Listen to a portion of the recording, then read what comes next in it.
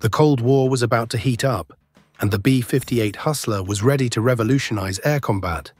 This wasn't just any bomber, it was an aircraft that would break barriers, literally. Equipped with supersonic ejection pods, it could fly faster than any enemy aircraft, unleashing nuclear destruction with its 5 warheads. It carried more nuclear missiles than any bomber that came before it and could strike with deadly precision, making carpet bombing a relic of the past.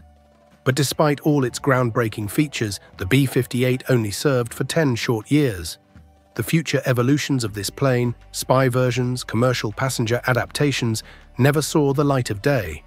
This is the story of a bomber that was ahead of its time, designed for a nuclear war that never happened. This is the B-58 Hustler.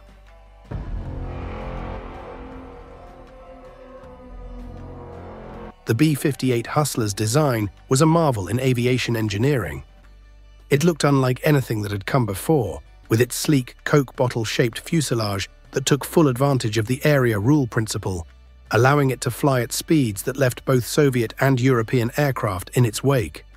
The B-58's high-speed performance also relied on its Pratt & Whitney J79 engines, which were capable of producing 15,600 pounds of thrust each, helping the Hustler reach and sustain Mach 2 speeds. The aerodynamic innovations introduced in the Hustler influenced future aircraft design, especially in terms of high-speed flight efficiency. The B-58 carried 5 nuclear warheads, more than any other bomber before it. With these weapons, the Hustler could devastate an entire enemy landscape and disappear long before anyone could retaliate. Additionally, the Hustler featured an advanced radar and electronic countermeasures system, allowing it to detect and evade enemy defenses. These technologies significantly reduced the aircraft's vulnerability to anti-aircraft missiles, which were rapidly advancing at the time. The combination of offensive firepower and defense capabilities positioned the B-58 as a formidable component in the US strategic bomber fleet, ready for any nuclear scenario. The origins of the B-58 go back to the end of World War II, where the seeds of its development were planted in Nazi aircraft research. The Nazis had been experimenting with delta-wing designs, and though they didn't see their plans come to fruition, American engineers quickly picked up where they left off. Nazi research into swept-wing technology and high-speed flight dynamics informed the Convair engineers' work, particularly their application of supersonic design principles.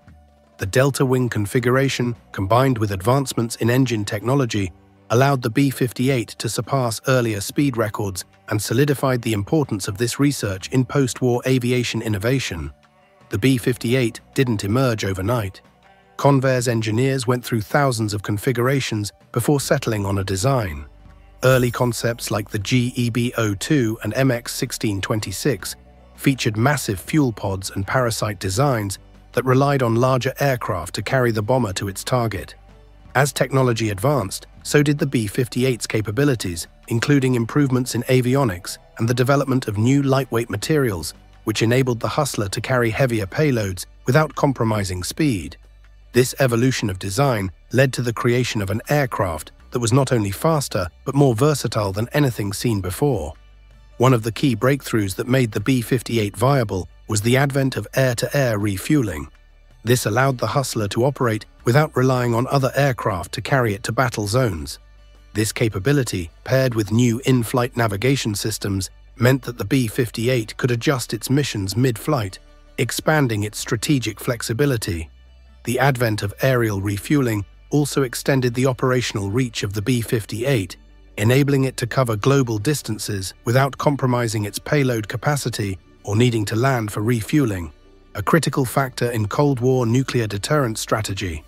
By the time Convair finalized the design, the B-58 had evolved into a powerful, sleek supersonic bomber with 4 engines slung under the wings.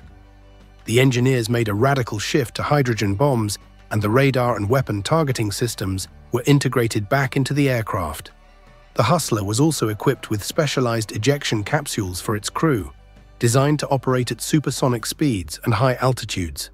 This unique feature provided an extra layer of safety, ensuring that crew members had a higher chance of survival even if the aircraft faced catastrophic failure during high-speed flight. Convair managed to get the B-58 prototype in the air by August of 1956, and by the end of that year, the aircraft had already gone supersonic. However, despite its impressive performance, the jet faced criticism from military leaders. General Curtis LeMay, head of Strategic Air Command, questioned the bomber's range, believing that speed alone wouldn't make it a viable long-term strategic weapon.